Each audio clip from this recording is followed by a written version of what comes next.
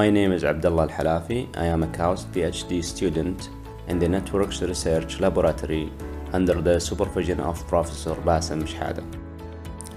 In this project, we are interested in the transmission of big data from oceans deep.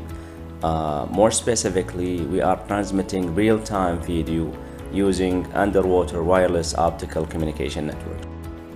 The video packets are transmitted in the underwater channel using green laser diode in this case, through the channel to the optical photodiode receiver to be processed and displayed by the host PC.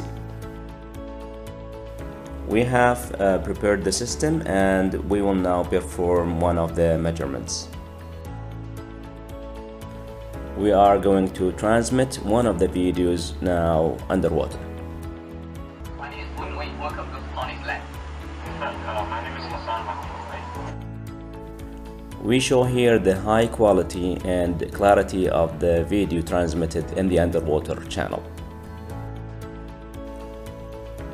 The video packets are generated, encoded, modulated and transmitted through the USRP units at this site, through the optical laser devices to the underwater tank that simulates different ocean water turbidity, salinity and varying temperature levels at the sea bottom, to the optical photodiode receiver.